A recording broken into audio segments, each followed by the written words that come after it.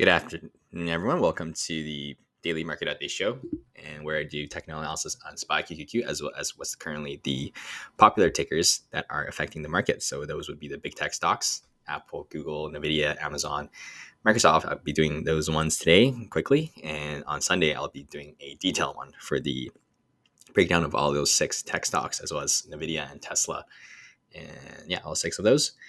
And I'll be giving you guys support and resistance guides to potentially play off of into later this week, as well as I will be giving you guys the most likely scenario going forward.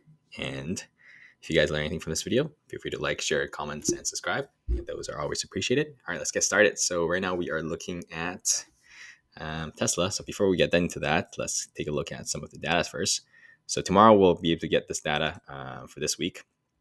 And I'm assuming that we're probably going to get something in the 30s now for the bullishness due to how much we've been running for the past couple of weeks. And that potentially can make market participants wanted to get bullish. And that's when the market would reverse. So tomorrow we'll come back to this data and we'll see the dates get updated. And my guess is the green one would probably be in the 30s. And this would be a little bit lower. And let's get into the rate hikes. So rate hikes is still exactly the same as last week. Pause for next week, Wednesday. You can see in 6 days, our FOMC meeting is coming in, as well as CPI data is going to be on Tuesday.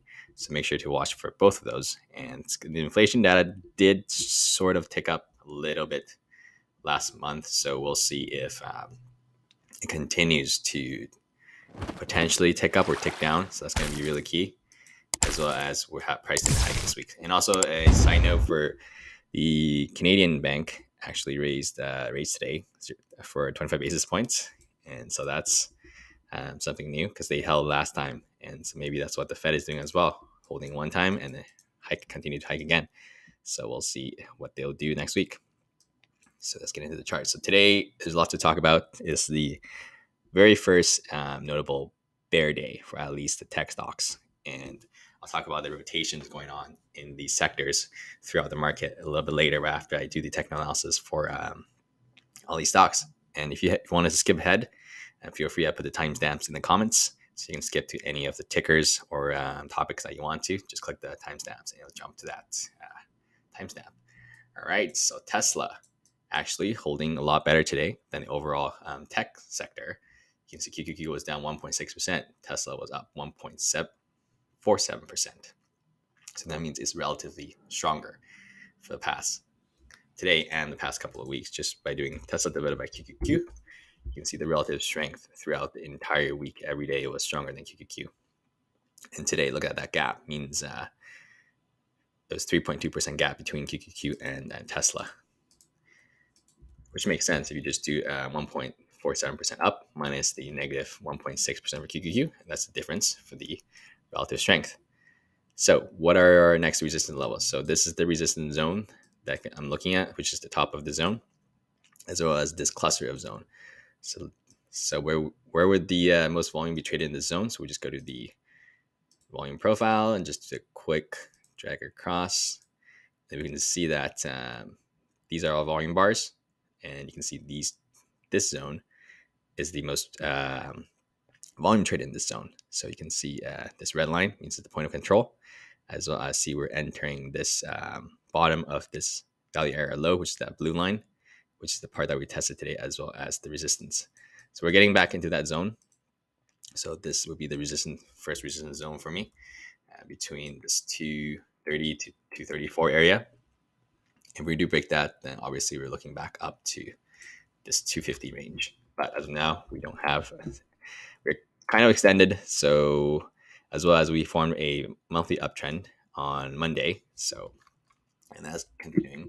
It's good for the bulls, meaning now we have room to pull back and potentially set the weekly higher low. So zoom into the 15-minute time frame. You can see here. So definitely held a lot better than QQQ for sure. QQQ closed at the lowest day.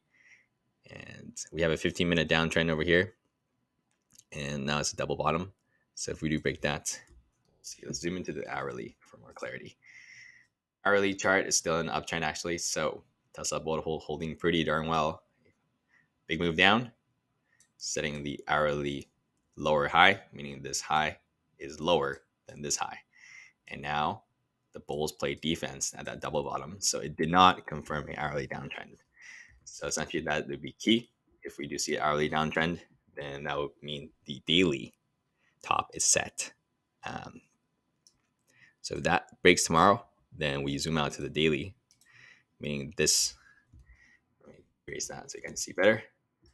Meaning that this daily top is likely in if the hourly downtrend confirms, and then we would pull back into consolidation and then potentially see what happens, how big of the pullback that would be. Obviously, if it's a shallow pullback, then it just is shallow daily consolidation, and we can have more continued upside.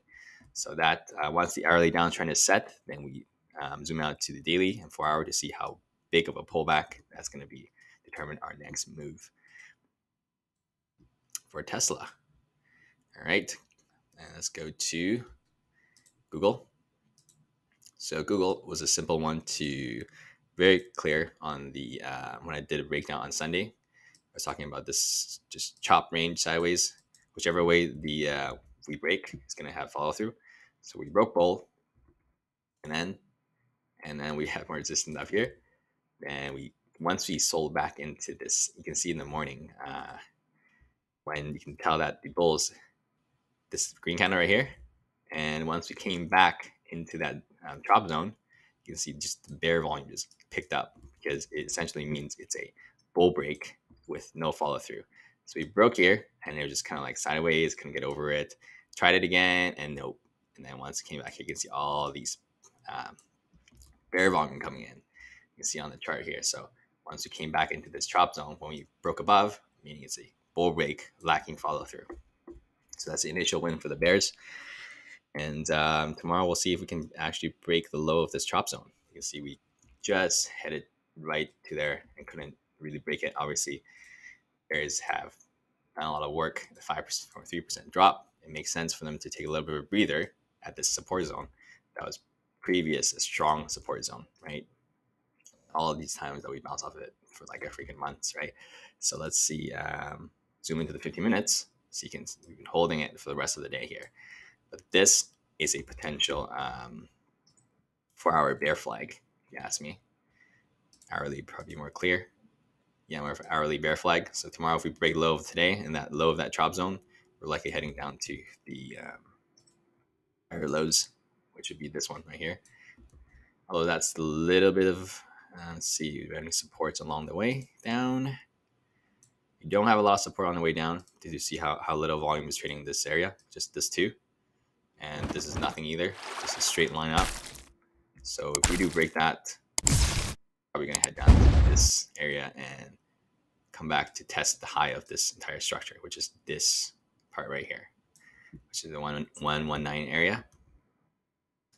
Obviously, we'll see if that's going to happen. It will need more QQQ weakness. It's only the first day of QQQ weakness. So that's only 2.6% away. So that could be very possible. Test the low of this part. Yep, 3.24%. Do that in one day if it's a bear day. All right, let's take a look at Amazon.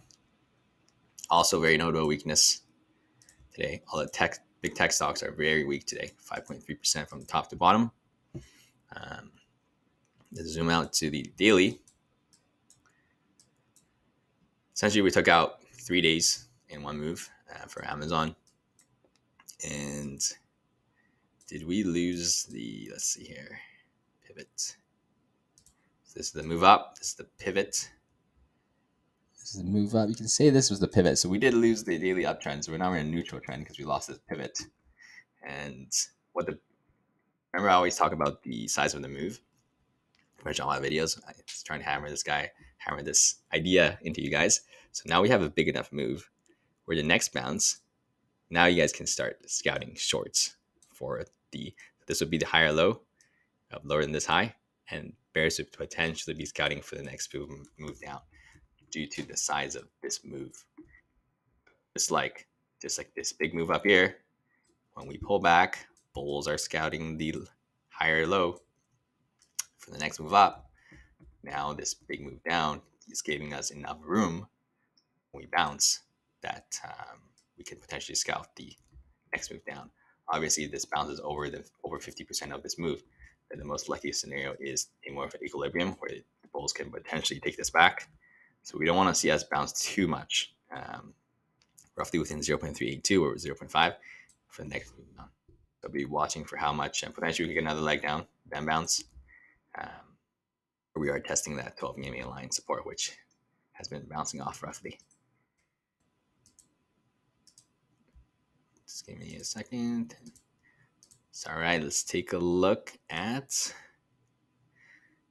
gonna take a Nvidia. So Nvidia, talking about this head and shoulders thing, but it didn't really play out, although it still played out in the bearish side. So the 4-hour head and shoulders was mentioned on Sunday, so the potential you could play out and break right there.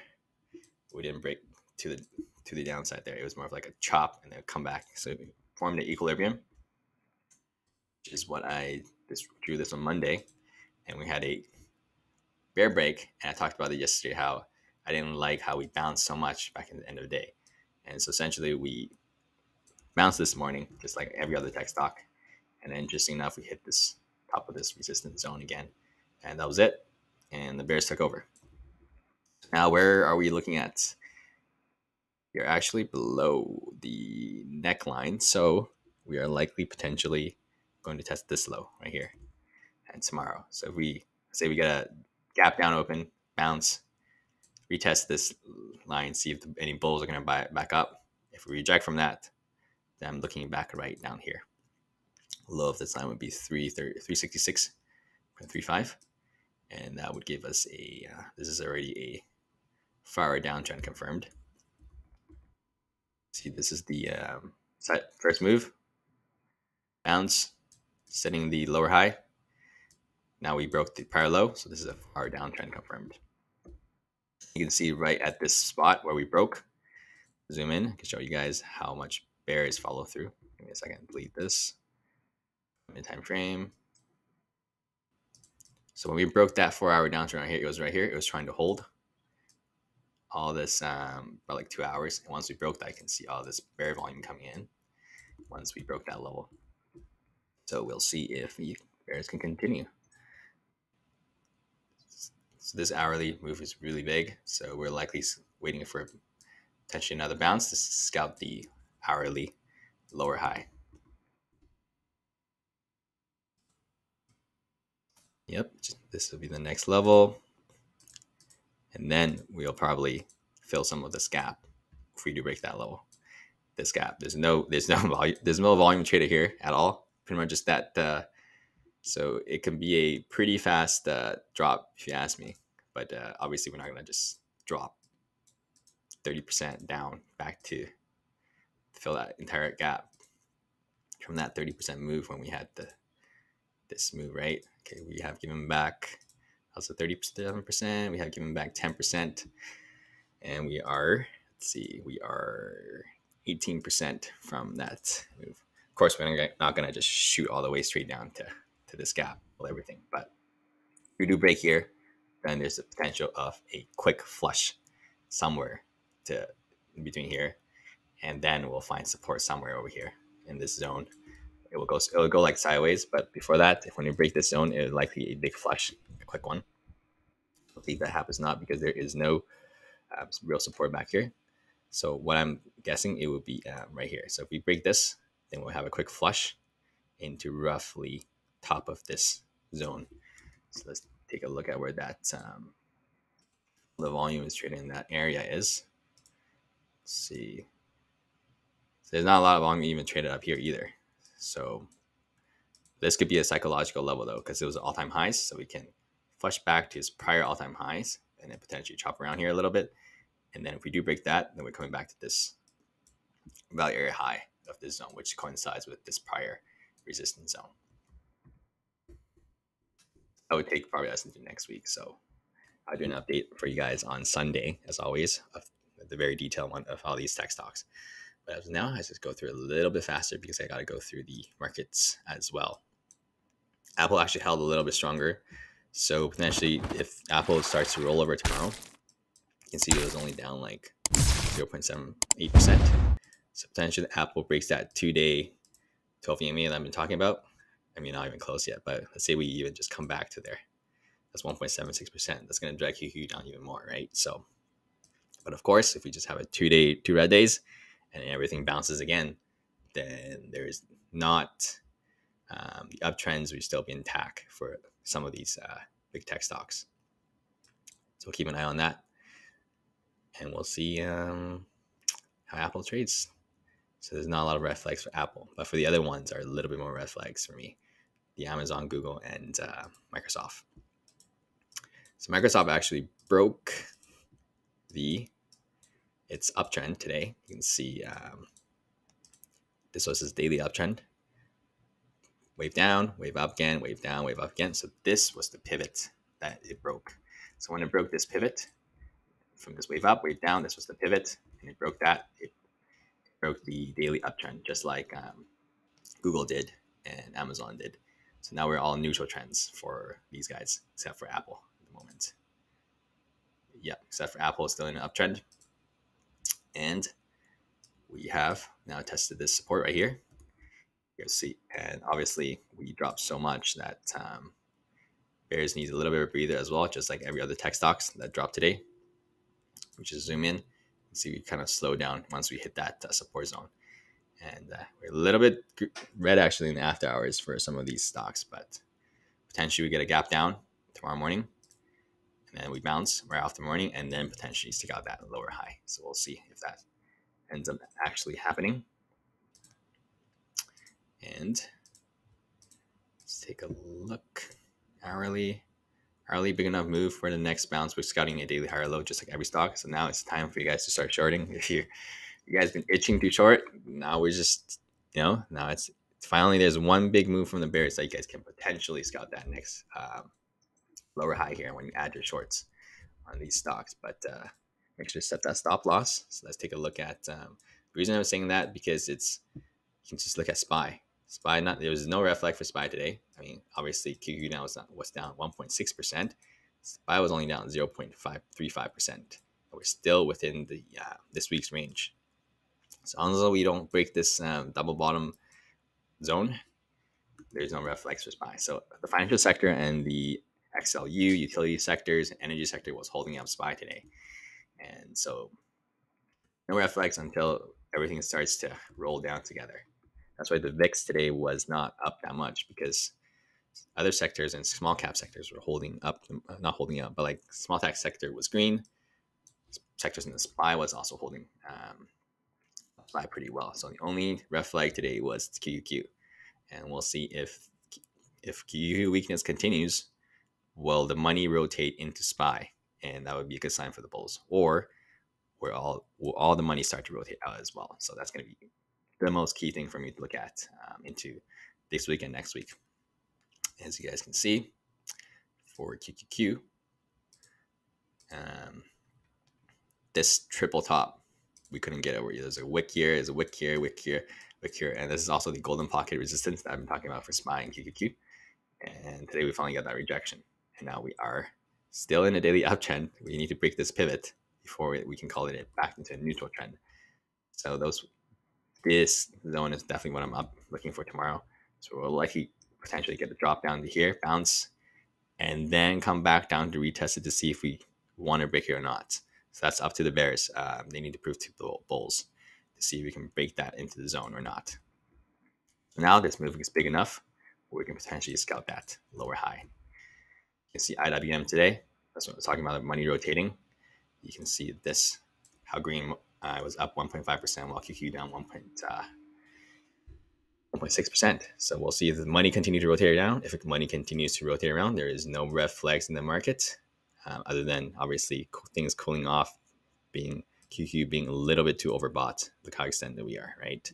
So we'll see if the bears will continue to show up in the tech sector, and will SPY be able to hold up if despite the QQ weakness.